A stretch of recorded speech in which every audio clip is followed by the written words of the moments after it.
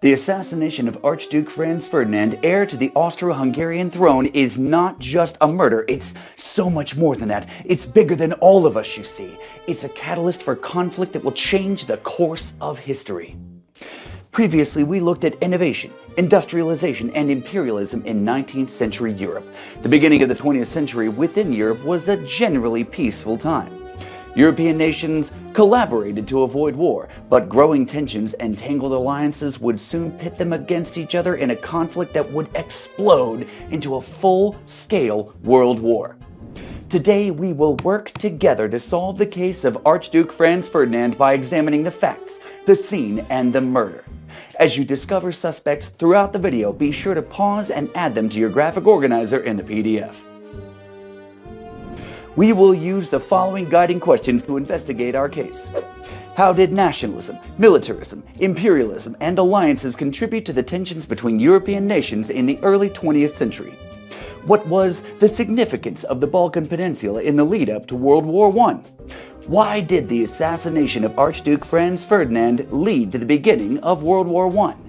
As we begin to uncover the big-picture question for this unit, what did the Great War actually achieve? We'll start by examining what was accomplished by European nationalism and militarism in the 19th and early 20th centuries.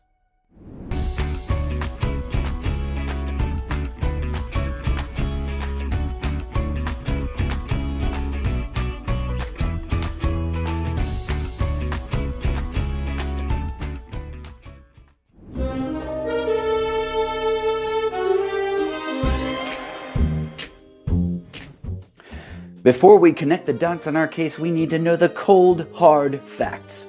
In the early 20th century, nationalism was on the rise in Europe. While it could unite nations, it also created competition between them over resources and trade markets. This led to elevated tensions over territorial disputes. For example, in the Franco-Prussian War of 1870, Germany defeated France and annexed Alsace-Lorraine, a predominantly French-speaking region that had been part of France for centuries.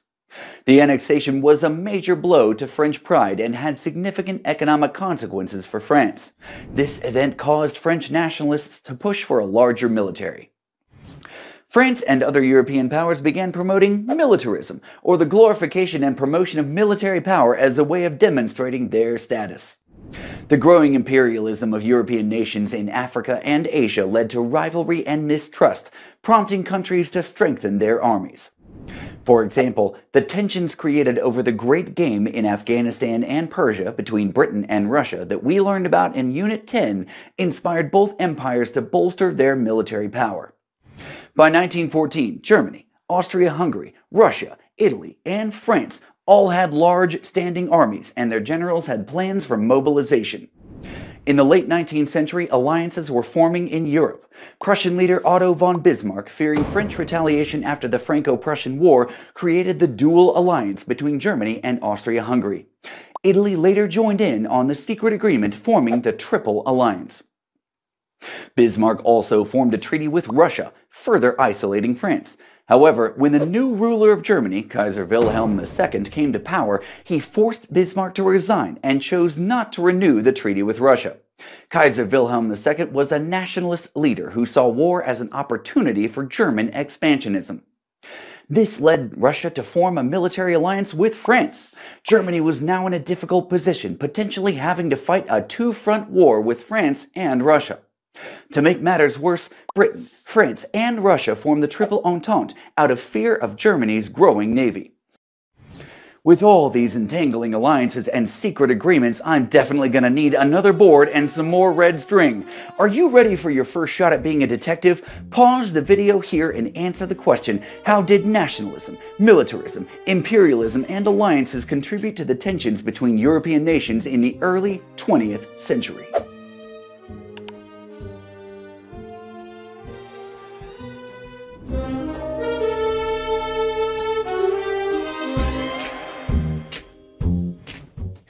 Now we return to the scene of the crime to look for clues and discover more suspects. Our scene is the Balkan Peninsula, also known as the powder keg of Europe.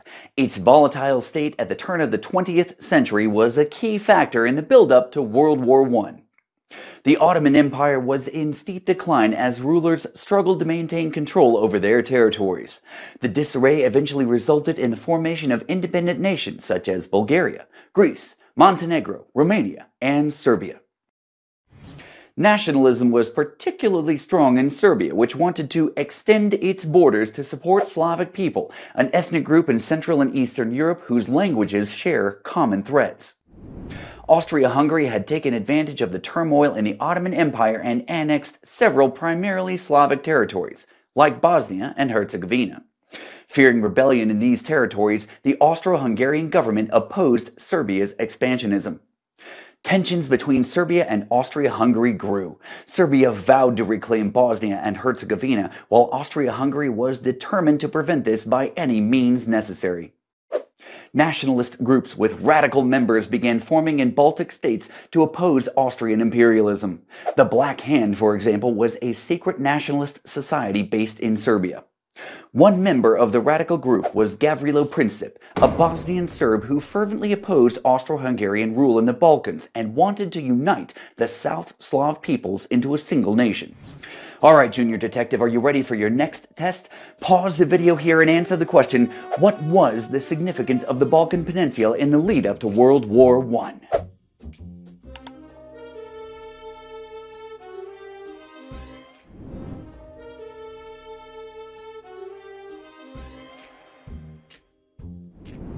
The day was June 28, 1914. The Archduke Franz Ferdinand of Austria-Hungary and his wife, Sophie, were riding in an open-top car while visiting Sarajevo in Bosnia. Suddenly, two shots rang out through the street. Panic broke out. Sophie died almost instantly, but Ferdinand lingered for a short time before also succumbing to his injuries. So, here we are back where we started, but now we know the facts, the scene, and the murder. All that's left is to solve the case. Pause the video here and write down your best guess of the assassin and motive of the Archduke Franz Ferdinand in your PDF.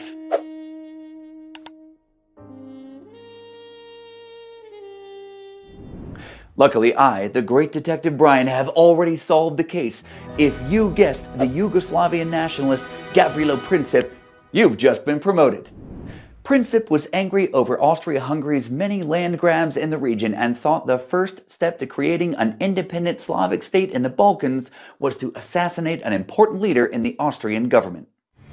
What he didn't know is that European powers had been forming the Tangled secret alliances for years leading up to 1914.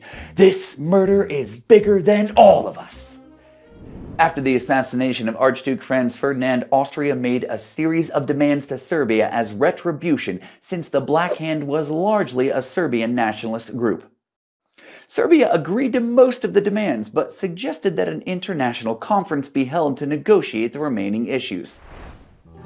Austria rejected this offer and declared war on Serbia. Russia's strong nationalism and pride for Slavic people closely tied them to Serbia. Seeing a potential to seize more land from the upheaval in the Baltic Peninsula, Russia mobilized troops to the Austrian border in support of Serbia, laying the last domino to trigger the series of events that would lead the world into war. Well, detectives, pause here and answer the question in your PDF. Why did the assassination of Archduke Franz Ferdinand lead to the beginning of World War I?